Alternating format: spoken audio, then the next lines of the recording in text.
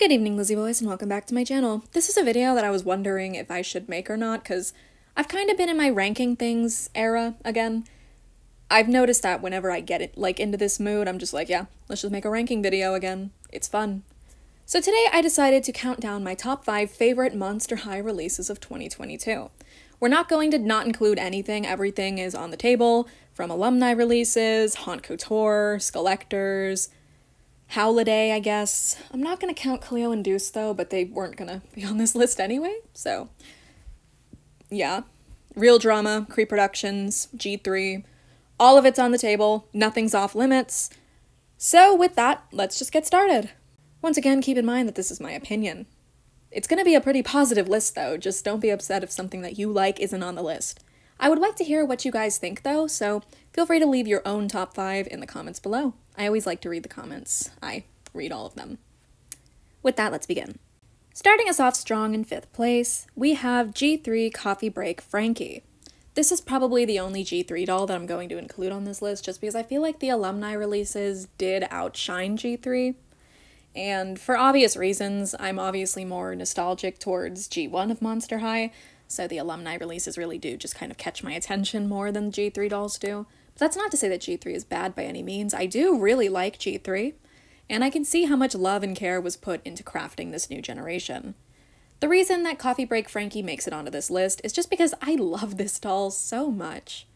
I definitely would have put them higher, but they do unfortunately have the drawback of being in the 2-pack with Deuce, who is my least favorite G3 doll of all time.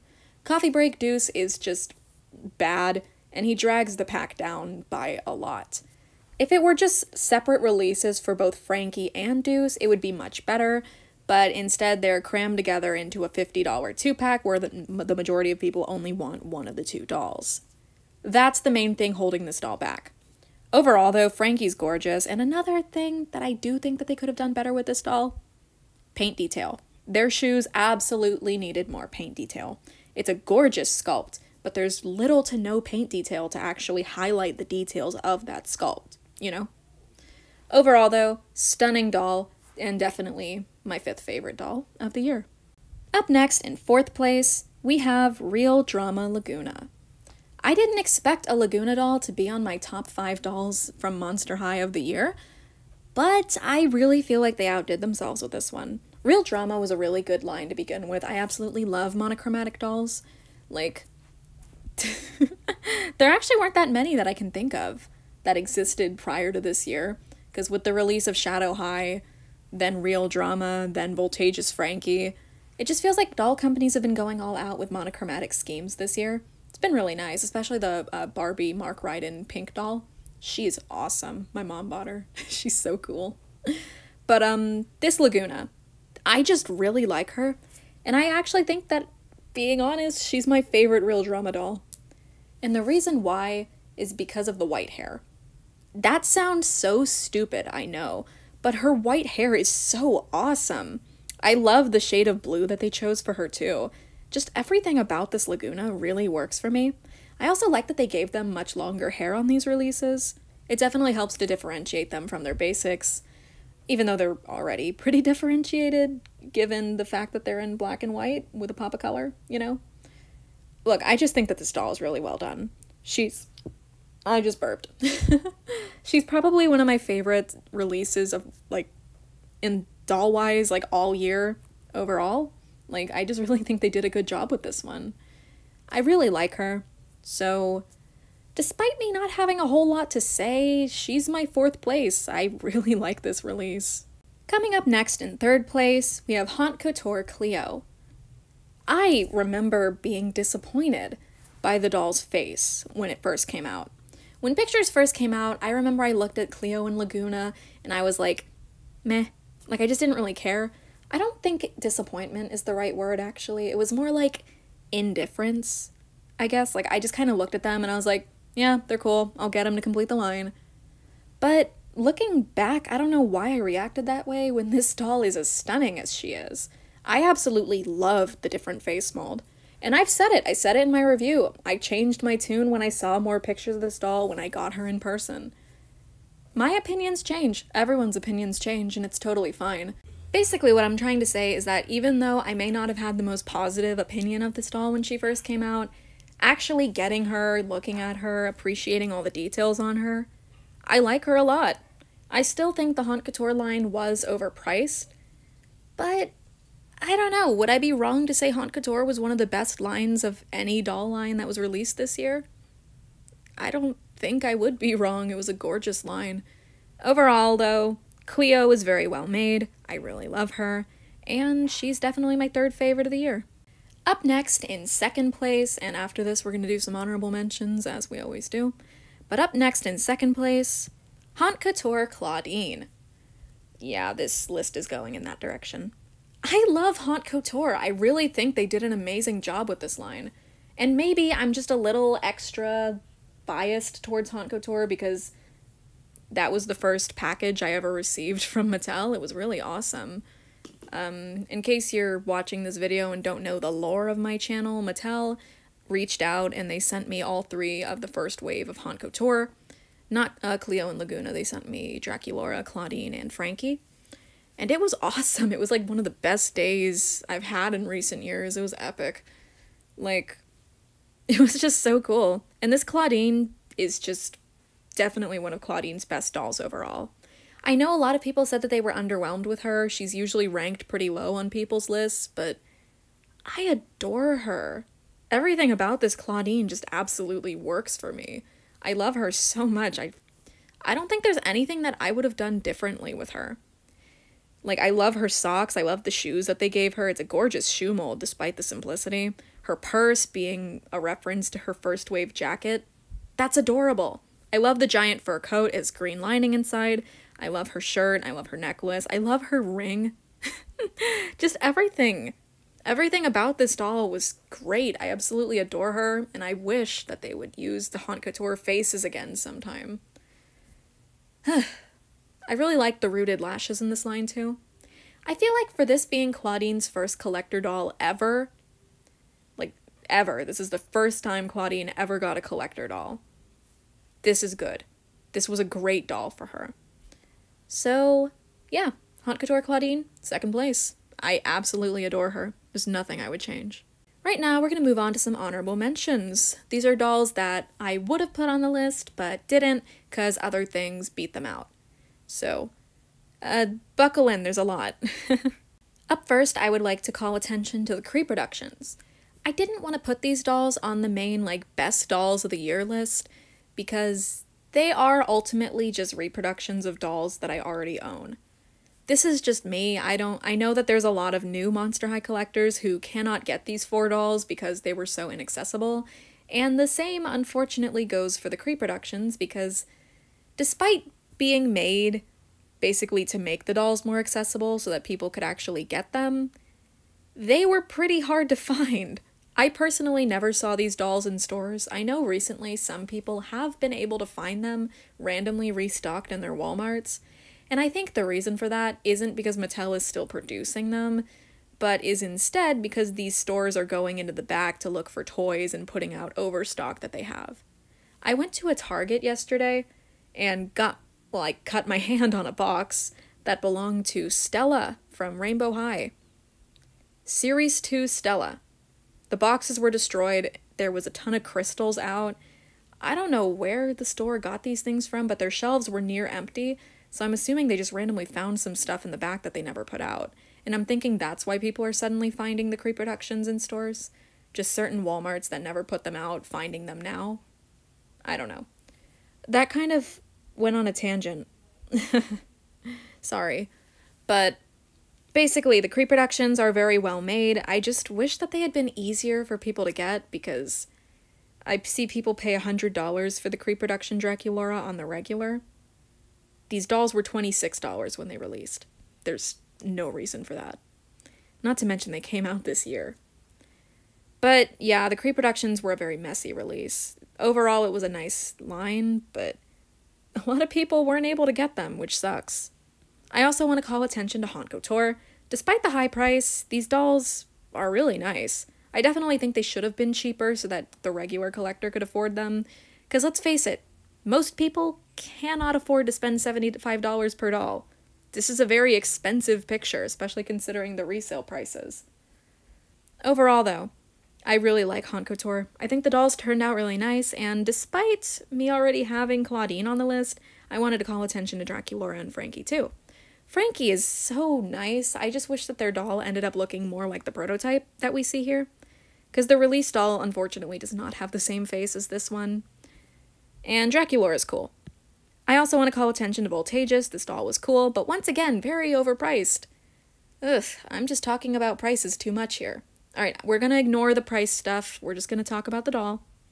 Voltageous is an honorable mention because I like this doll, but not enough to put her on the main list. She's very pretty. I wish that this is the face that Haute Couture Frankie had because they really did a great job with Voltageous' screening. Yeah, overall, I just didn't want to put this doll on the list. I like her, but not enough to put her in my top 5. Maybe she'd be like 6th place? I don't know. It'd probably be Haute Couture Frankie, actually. My next 2 honorable mentions are Holiday Draculaura and Real Drama Claudine. I wanted to put Real Drama Claudine on the list, but I realized it would be kind of unfair to have 2 of the same character on the list. Not to mention I like Laguna more, so Laguna made the cut and this Claudine did not. I still really like Real Drama Claudine, though. She turned out absolutely gorgeous. I don't think I have that much to say.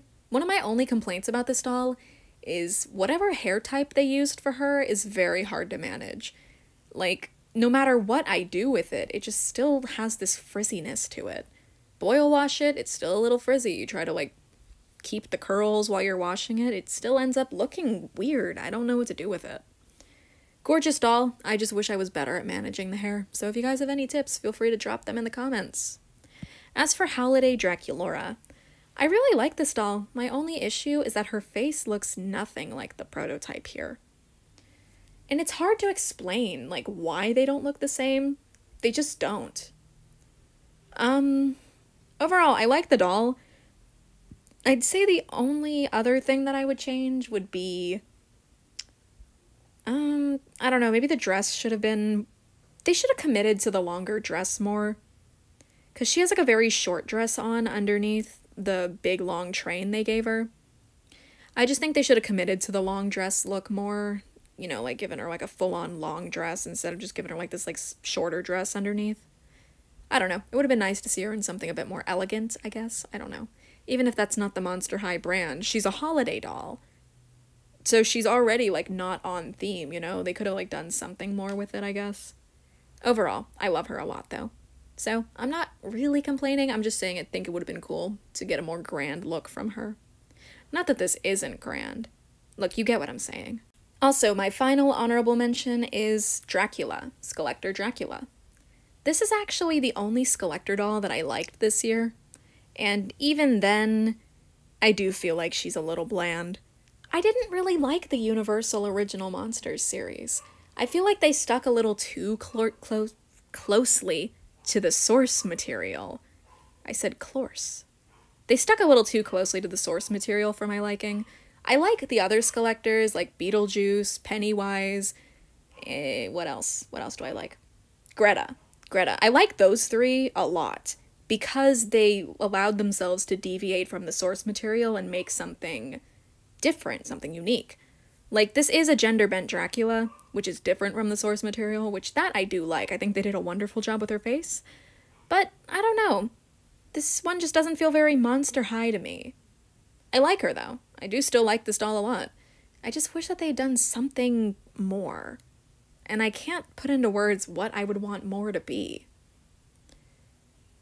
It just feels like this is kind of what we were all expecting from a Dracula, and it's exactly what we got. It would have been nice to have our expectations subverted somehow.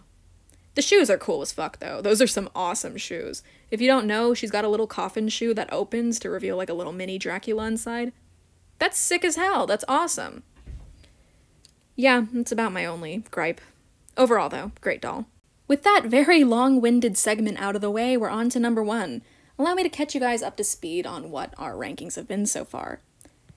5th place, 4th place, 3rd place, 2nd place, and finally, are you guys ready to see 1st place? I'm ashamed at how basic 1st place is, but I really don't think any doll that was released this year tops this one. First place goes to Haute Couture Draculaura.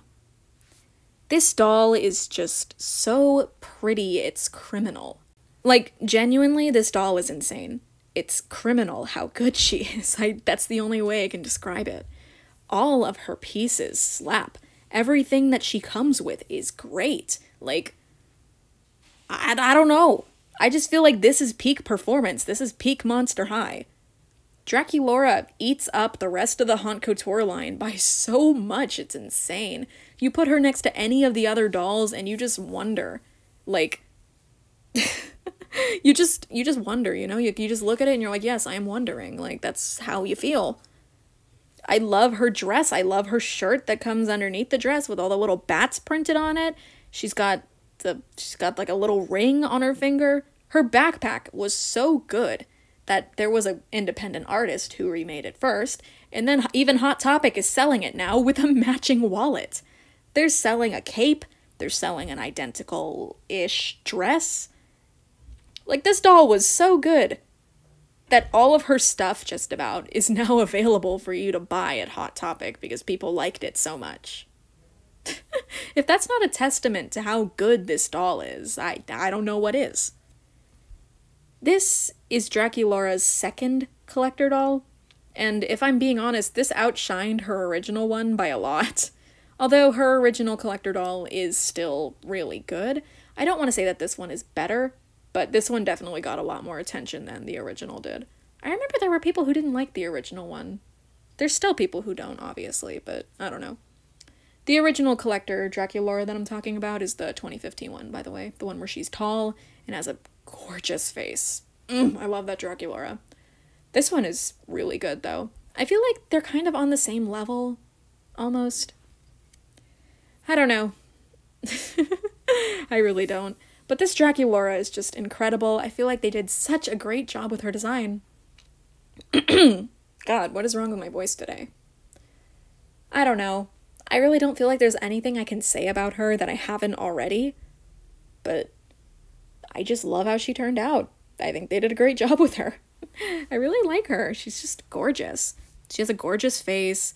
While the rooting was a little thin, I do like how they did it with the mostly black hair and only a couple pink streaks. That's like my ideal Draculaura rooting, if I'm being honest. Like, this one just felt like overkill, which is why I don't like it. Like, it's overkill with the pink. This is good. This is peak performance. This is too much pink. That's my monkey brain take anyway. Like, even her necklace is like a bat. It's a bat with the wings wrapped around her neck as the chain. That's so cool. I also really like her belt with all the individual heart charms hanging off of it. Just, God. It's so good. This doll is so good. But with that, we've gone over my top 5 Monster High dolls of the year. I'll gladly make a video like this again next year. It's really fun to just look back at all the stuff we got this year and talk about it. Yeah. Overall, I hope you guys enjoyed this video. It was fun to make. And as always, I hope to see you in my next one. Bye!